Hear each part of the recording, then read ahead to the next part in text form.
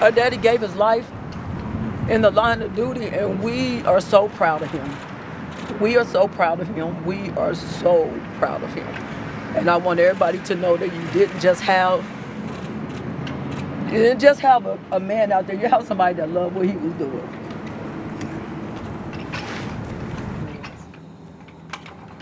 He touched people. Yeah. He really touched people.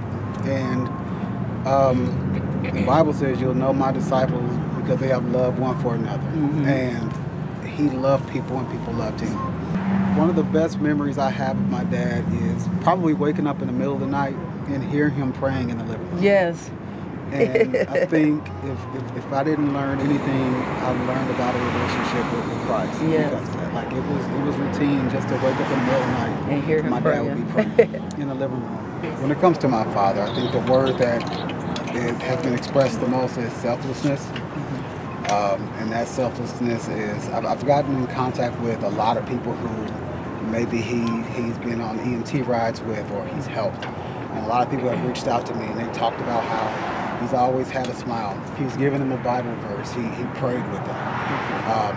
And I think for him, and also the entire fire department as a whole, firefighters, paramedics, EMT, I think they all kind of display a class, a selflessness they have to be on the front lines. And they know every time that a phone call comes, that potentially it's something that's life-altering for them. And so my father exhibited that spirit. It's something that we definitely try to incorporate in every area of our lives, that selflessness. He loved to bowl. He loved to go fishing, and we went fishing with him all the time. Even if we were better than him, he still tried to show us what to do. But we love Daddy for that. One of the things that we do is we give up our heart. We don't look for anything in return. That's what Daddy taught us. Daddy taught us great ethics. Daddy taught us great morals. Daddy taught us how to be quiet even when your mouth wants to say something. And one of the things that my brother said, which is so true, from doctors to nurses to registrants, they were like, oh my God, your daddy had a smile all the time, like this job didn't affect him, like it wasn't taking a toll on him.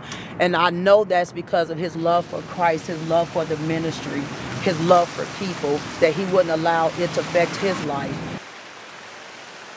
We just want to thank Kansas City as a whole for loving on my dad. We want to thank Kansas City as a whole for all the good things. We want to thank Mayor for the beautiful things that he also said about my dad and just the things that he wrote. It's amazing to us, and we just love him, and we just want everybody to know he wasn't just somebody that was doing a job to get a paycheck. He did his job because he loved it.